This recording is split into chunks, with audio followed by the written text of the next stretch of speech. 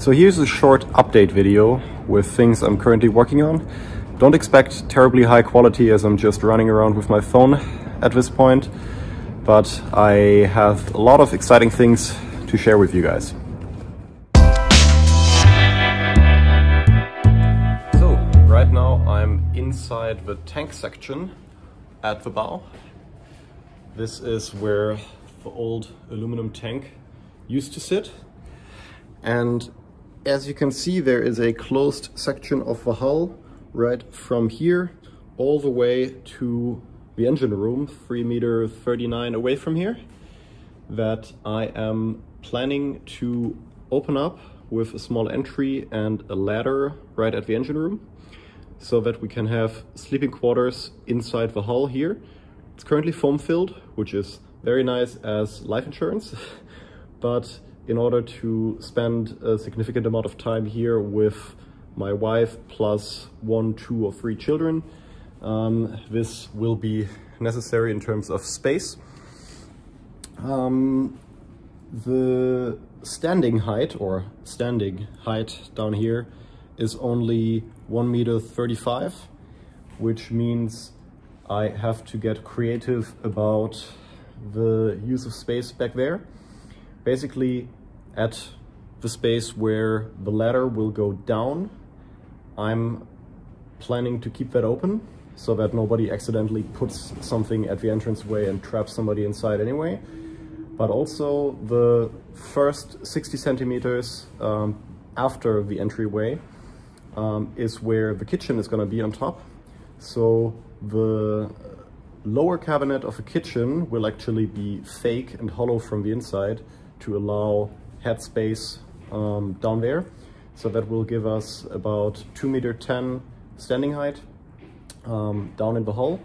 And in the front here, where the bed is going to be, you don't need to be able to stand. So there it can be the 1.35 meters, which is still more than you would have in a typical camper.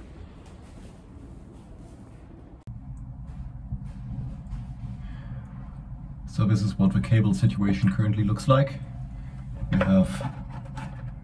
This is my camera that I used to reverse engineer all the stuff on the boat here that isn't accessible. This is just a Bowden tube that is still remaining from the old system, but doesn't do anything right now. Then you have the hydraulics that go straight to the rudder, and these 2 placeholder ropes that I'm using to pull cables through from the engine room all the way to the helm. So that's where I've just been. Here's the engine room, and as you can see, this is where the hydraulics tubes and the placeholder ropes come out. This, by the way, is the current state of things. So almost all the equipment in here, bilge pumps, everything is removed. Most of it is scraped down or sanded so that I can use the opportunity of having a completely empty engine room to repaint everything. Problem was that a lot of the paint was applied while there was still some oil or water residue on the ground, so it was flaking off, and I didn't really like the idea of starting fresh with a boat that still has flaky paint in it. So that's what I'm currently doing. This part is still missing. Everything else is basically done. So a couple layers of couple coats of paint here, and it'll be like new. The new Nissan engine will probably be mounted only on this part up to here. It's pretty small. It's only 75 kilograms as well, compared to the almost 1 ton for the Yanmar engines, which will leave all this space back here, starting from here and back, for batteries and such. One thing that still annoys me a bit is the center hull bilge, because the center hull is pretty long, but this is the only bilge access. You've got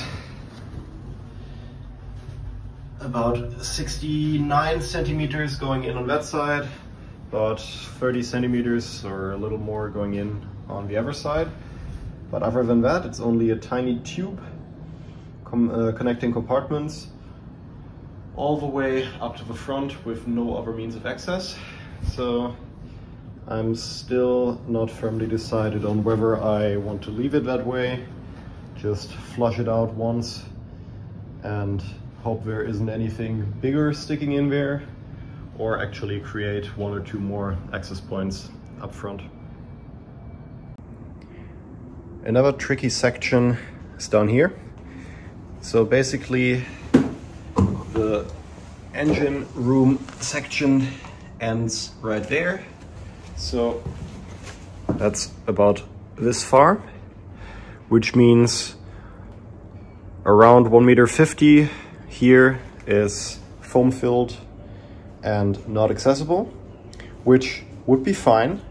But in addition to that, there is about 10 centimeters of room in between the foam filled compartment down there and the deck, which can only be accessed through the screw holes where the benches used to be mounted, which is annoying because not only can I not use that space, it's also not used with buoyancy foam, so it doesn't give me any advantage, and there's no way to access it to clean out whatever fell in between, and to close these holes will just basically seal off the compartment and then that's gonna be it. Don't really have a good solution because I don't want to cut a new hatch. This is where the bed will be anyway, just to access these 10 centimeters. Maybe I can foam fill it without opening too much, but I'm not sure about that yet.